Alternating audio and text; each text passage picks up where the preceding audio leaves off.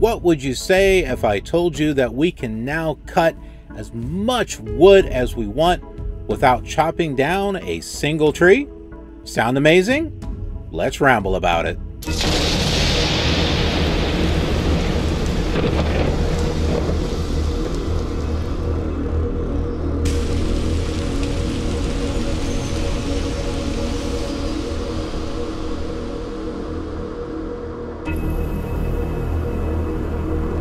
Welcome to Shep Rambles, where I'm Shep and I tend to ramble. About what? Anything and everything. 3D printing has really come a long way in recent years, and now it has developed to the point that we can 3D print our own wood. Let's take a look. A global forest survey reveals that since the beginning of human civilization, we have already wiped out 54%, that is more than half of the total tree population on Earth. Although it is common knowledge that uncontrolled deforestation is one of the main causes of frequent heat waves, droughts, and tsunamis.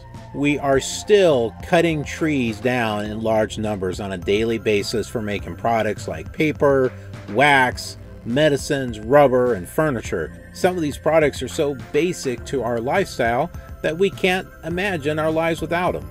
Back in May of 2022, a study published back then in the journal Materials Today shed light on the world's first 3D printed lab-grown wood. And by the means of this research, the scientists at MIT demonstrated that deforestation is no longer needed to produce timber.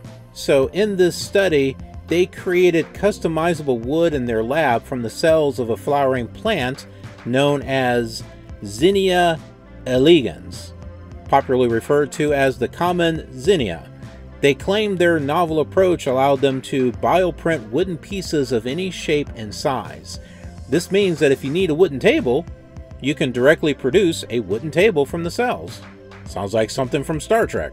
So, no deforestation and no wastage, which is what happens in the case of traditional furniture. So they managed to achieve this by treating the common zinnia cells first with a liquid medium and then with a gel solution, and then the latter comprised hormones and nutrients. By changing the concentration of these hormones, the researchers could control the stiffness, the strength, density, and various other physical and mechanical properties of the lab-grown plant matter. After completing her research work at MIT, lead author Ashley Beckwith founded a company named Foray Bioscience to further develop new techniques and methods for growing wood without cutting trees. The current approach that involves growing plant matter from common zinnia cells is just the first step in this direction. It's also the first of its kind method that employs tissue engineering for producing plant matter in a lab. Until now, scientists have used this method for only animal cell culture. So, what do you think about our ability to 3D print wood instead of us cutting down real trees? Are we seeing the beginnings of the replicator from Star Trek, in which we can have anything we need printed? Let me know in the comments below. If you enjoyed this video, go ahead and click that like button. It really helps out the video and the YouTube algorithm. While you're at it, don't forget to subscribe and click the notification bell so that you get notified of future rambling content as well as other content that is uploaded throughout the week.